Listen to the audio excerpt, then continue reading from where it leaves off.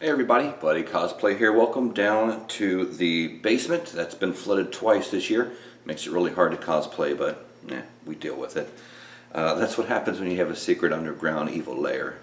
It kind of gets damp every once in a while. So anyway, this video today is going to cover something that a lot of people will use during their cosplay experience. Not necessarily armor building or anything like that, or even makeup, but prosthetics. You can buy a lot of prosthetics such as horns and scars and things like that at stores all the time, but not all the Halloween stores are open year-round, and sometimes it's difficult to find ones that are custom to you. These are going to be pretty generic, so they won't be really custom for your exact shape and contours of your face, but it's an easy way to make your own prosthetics for whatever build you're going for. The video we're going to do is going to show you how to make several horns that you can use, which I will use in a Darth Maul makeup, which is right here. I've also got some scars that I made, which you can use for just about anything, and the good old-fashioned bullet hole. So that's what we're going to do in this video. We're going to show you how to make these, make a little cast for them, and that way you can reproduce them as many times as you want and make your own custom latex prosthetics.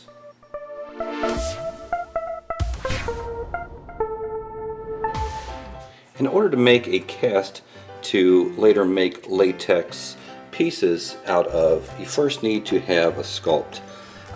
Since I'm going to do this, I'm going to go ahead and do a couple sculpts in one.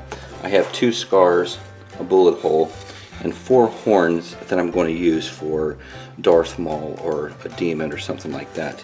Can't really see too much, but there's some detail in it. The edges are really smooth, things like that. I won't go too much into sculpting in this video. Actually, I will not go into it at all, but we will in a later video. And I just have it stuck on a piece of foam board. This is going to be the base for my mold that I'm going to create. I've also got a couple other pieces that I've cut. I've got 2 ends that are going to basically make a box. Then I have 2 sides.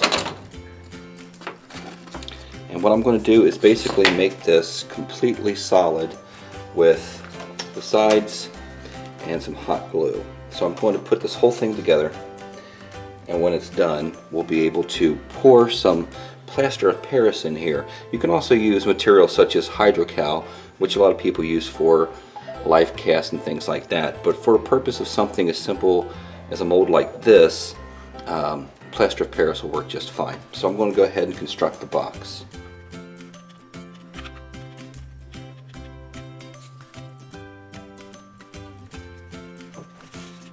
Now the box is pretty much done at this point. All I'm going to do is clean it up a little bit, cut off these edges, and I'm going to make the whole thing watertight because I'm going to put some pretty thin plaster of Paris in here, and it would leak through areas like here where you could see through it. And basically I'm going to cover this thing up until, or I'm sorry, fill it up with the plaster of Paris until it covers everything. Give it time to set, take this apart, pull all the clay out, and then I'll be able to make latex molds of all of these pieces. So I'm just going to finish up by sealing all these edges off with some hot glue. Now that the box is all complete, all we need to do is prepare our plaster of Paris and fill this up above the pieces and give it time to dry.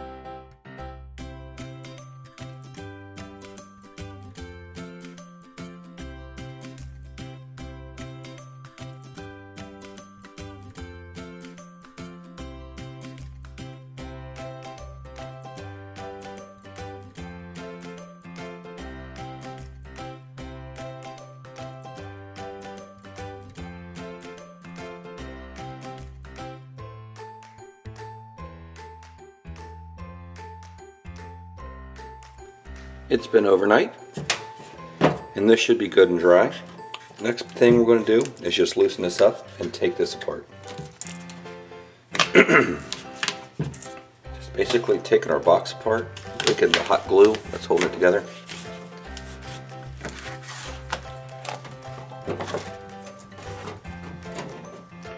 And if you're lucky, everything will pop out just like that.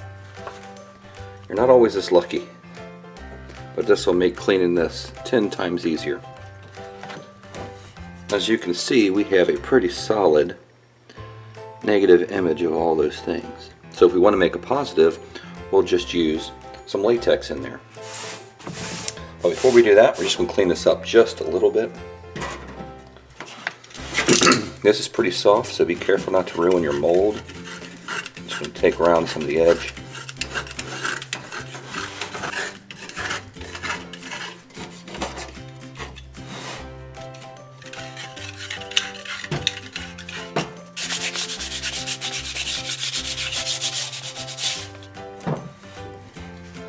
And we can mark this and label it as we wish, or we just go straight into creating latex pieces.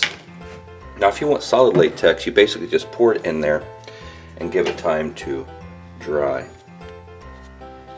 If you want something thinner, just a layer or two, you can brush on some layers and remove it at that point, or you can even fill it in what's called skinning it. You fill it with latex, come back in about 40 minutes to an hour, and then pour the rest out, and they'll have a nice skin. That'll be much thicker than if you just put one layer on. We are going to do some straight pours. I just have some latex and something I can control a little better than that bottle. I'm just going to drip it into these spots. Getting a wet finger. Making sure I'm going beyond the edge, so we have a good flat edge.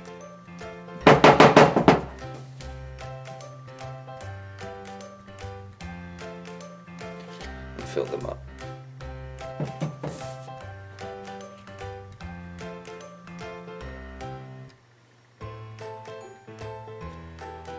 Now you can cast this with a lot of other things besides latex. Latex is just one of many options. Again, I'm just breaking that surface tension just to make sure there's a little bit of an edge.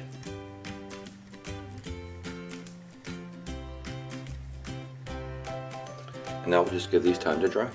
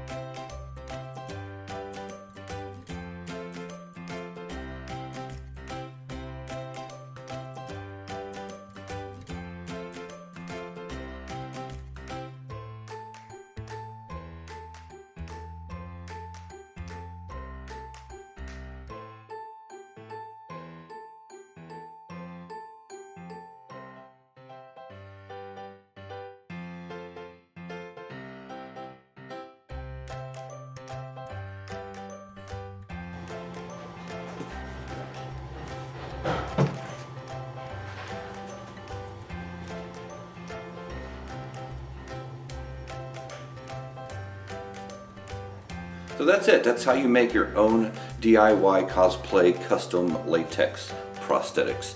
Hope you enjoyed the video. Don't forget to click that subscribe button, tell a friend, share the information out there with your buddies who might need to know how to do this kind of thing. And I really do appreciate it. Stay tuned for the next video that's coming out where I do a Darth Maul makeup where I use the latex horns that we just made in this video just to kind of bring the whole thing together so you can see how you go from prosthetics to a complete makeup. So stay tuned.